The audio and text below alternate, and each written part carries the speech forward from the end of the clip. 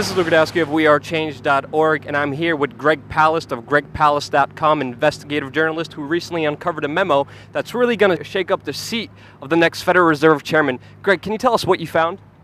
Pretty nasty stuff. A memo written to Larry Summers, who's Obama's choice, or leading choice, for head of the Federal Reserve Board to replace Ben Bernanke. In this memo, it references Summers having a series of secret, illegal meetings with the heads of the CEOs of the big five banks in America: Goldman Sachs, Bank of America, JP Morgan Chase, Citibank. In this memo, it's clear that Summers is having secret and therefore illegal meetings with bankers to determine what United States economic policy should be worldwide. And basically, it's like the mob meeting with the police chief and deciding, what the police rules ought to be. Wow. I mean, that's just incredible. How were you able to get your hands on this memo, and were you able to verify it? How I got my hands on the memo, a little birdie came by and dropped it on me, and I don't remember his name or hers. I don't know now. And either do I. Given what's happened to other journalists, I have to be careful about this. It is a confidential diplomatic message from within the State Department and Treasury Department, so I'm not supposed to have it, needless to say. How did I verify it? Several ways. One, it had the private phone numbers of these top bankers, so I called one. But I had to say who I was under BBC rules. It wasn't Larry Summers, so it was click. But I actually got to the chief, the chairman of the board of Citibank. No secretaries, nothing. So it was legit inside numbers. Yeah. Second, I flew to Geneva, Switzerland, and met with the head of the World Trade Organization, because the core part of this memo was how to force other nations to join America in jumping off the bank deregulation cliff. This was serious stuff. The international financial system completely collapsed, and this memo was at the heart of it. Wow. And so I met with the head of the WTO, and he says, Pascal and me, Monsieur Palast, we don't have evil cabals of bankers determining our policy here at the WTO. And then I showed him the memo. He says, oh, well, so I confirmed it there. Then one of the nations, in addition to the United States, which fell to its knees, the rest of the planet, including, for example, Ecuador, which was forced to accept toxic assets, toxic derivatives. In other words, if they want to sell us our bananas, their goods, they had to accept our bads, our derivatives, and all this financial junk, which ultimately destroyed the economy of Ecuador. So because I had these documents, I flew to Quito, Ecuador, met with the president, Rafael Correa, who confirmed that, yeah, they did muscle him, that this is the real thing. He didn't know about that memo. He knew the effect of the memo and what Summers did to him and his nation. And so he had suspected that there was such a plan, and so this confirmed it. I then also spoke with a member of Bill Clinton's cabinet who was with Summers.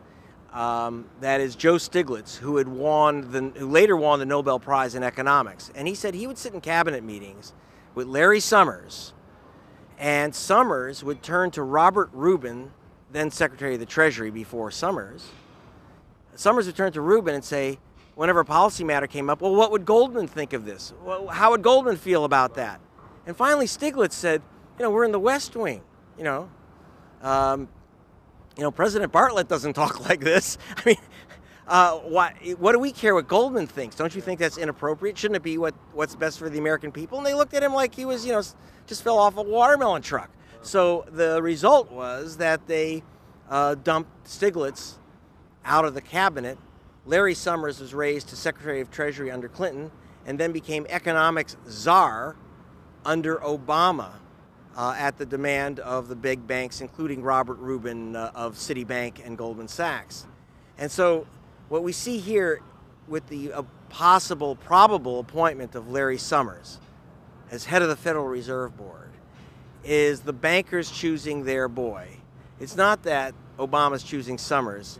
Summers is choosing Obama. The banks have chosen Summers for Obama. That's what we're seeing. And if you look at this memo, I've said it's a conspiracy nuts wet dream because people have said, oh, the bankers and the Treasury guys all get together and this evil cabal to determine in a secret room, and they come up with the new laws, and they're the ones that tore apart financial regulations. And sure enough, there's the actual memo, the phone numbers, the meeting notes. Wow. And I have several other documents too, by the way. But to me, Stiglitz saying, yeah, this is the type of thing that they would do. They would sit there and say, what would Goldman think? They didn't take a chance. They would call up Goldman and ask. So this is pure evidence of collusion, insider trading of the largest companies coming together with the government and buying off the government for their own personal benefit and against the benefit of everybody else. Is that correct? Well, yeah. Unfortunately, the effect of this is horrific, which is that the decriminalizing of the banking system led to massive, massive unemployment in the United States, destruction in Europe, still being felt. Part of this deal in this memo was to allow the trade in foreign currency derivatives.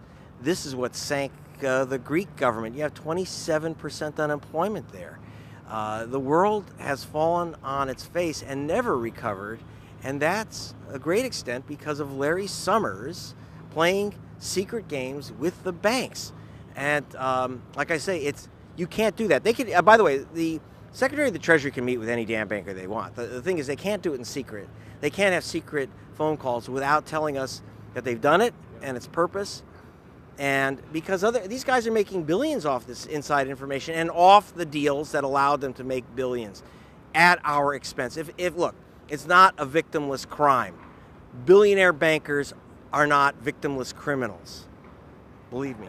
Now, if we had a just legal system, what would be the larger implications of this memo?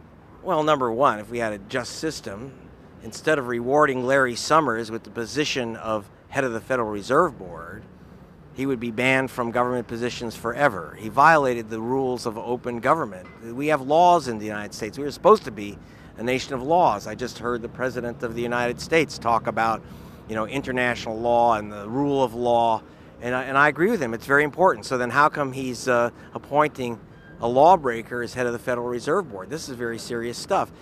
We have open government for a reason. They're not supposed to be secret. The other thing is that you understand these banks made billions off these deals. They should divulge up that money that they got from the inside deals that they got through Larry Summers.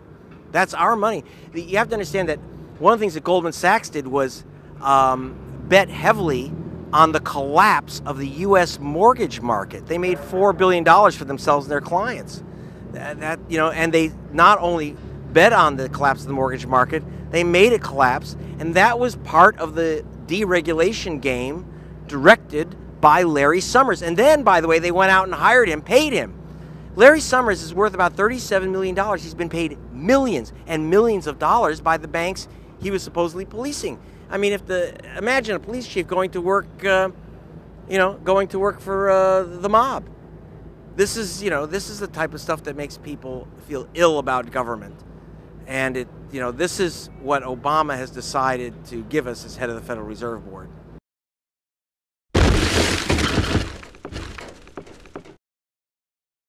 I don't think people realize that this isn't over. I mean, we had this terrible financial crisis that almost took down the whole financial system 5 years ago. But yet their government wants them to think that, oh, it's all been papered over, it's all been fixed, everything's hunky-dory. Looting the economy for their own personal benefit and creating a crisis. The government here in Northern Ireland has decided to spend over £2 million on this bullshit. This fake